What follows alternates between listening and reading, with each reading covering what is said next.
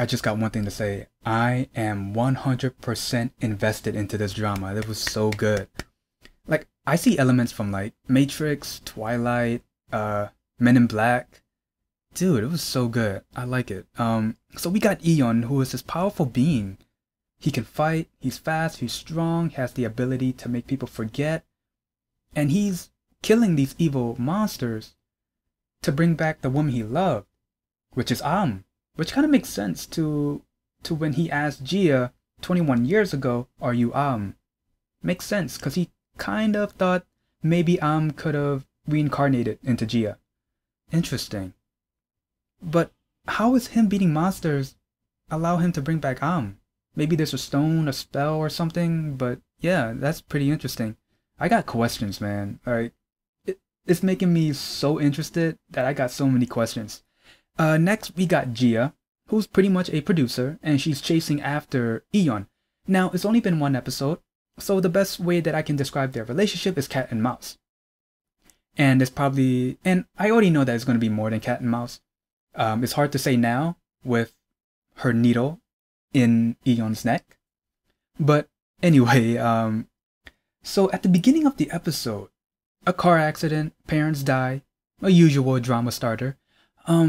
So it looks like the evil monsters turned off all the lights and caused the car accident and took the identity of Gia's parents, which kind of makes sense because Irang took the identity of Sooyoung. That is interesting. And then right after the accident, it kind of shifts to them at home, acting like everything was a dream, but it wasn't. I mean, if you look at her present, the horse head was missing and she had blood on her clothes. And then after that altercation, Eon came in and just did what he did. And then we just flip-flopped back to the accident. I was like, whoa, kind of trippy there. And then this kind of happened with Sooyoung on the bus. At first I thought, wait, hold up, what is Eon doing? I know he has the ability to turn off the lights. But in my mind I was thinking, wait a minute. Did Eon turn off the lights at the beginning of the episode and kill her parents? I was like, no. Those were the evil spirits. Now for Sooyoung, she was still Sooyoung before the bus and in the bus. But the eye, that's when Irang took over. And then of course killed. But then when we jumped to the hospital, I think that was the real Sooyoung. But then in that one scene where we saw someone coming into her room, I think that was Yuri. So, well, Irang said that he ate her. Maybe that was a lie.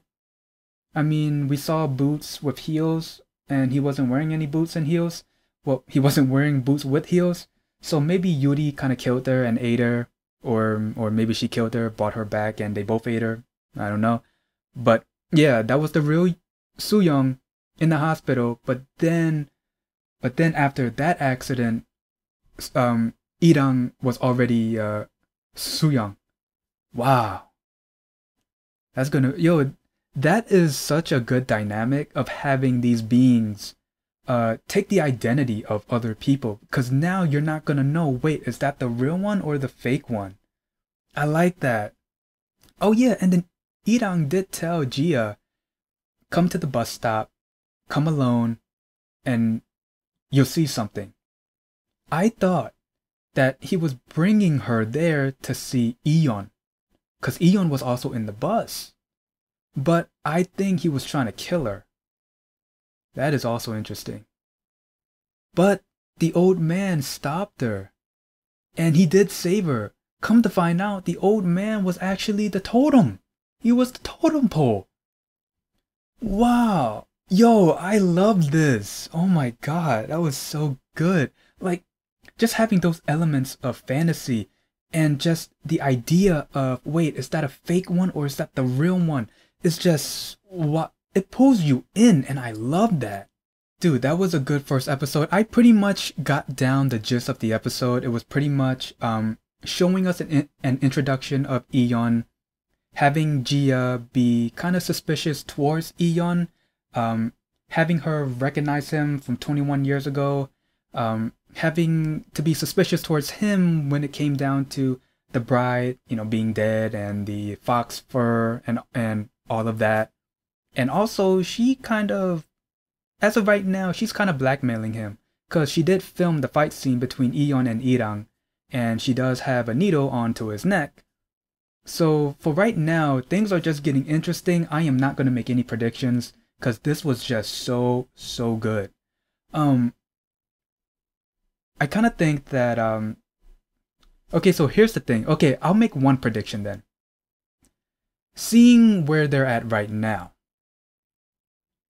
it does feel like that Gia is blackmailing him. But at the same time, he could... Oh, wait, hold up. It won't work on her. Yeah, just using that ability to make her forget. Yeah, that's not going to work on her. So, since Gia is sort of kind of blackmailing him, I kind of think that eventually these two are going to work together to take down evil spirits. That's pretty interesting. Okay, so that's going to be my only prediction. Other than that, this was a bad-ass first episode. Cannot wait for tomorrow's episode. So anyway, if you guys like my reaction and my review, leave a like, comment down below, and subscribe. See ya.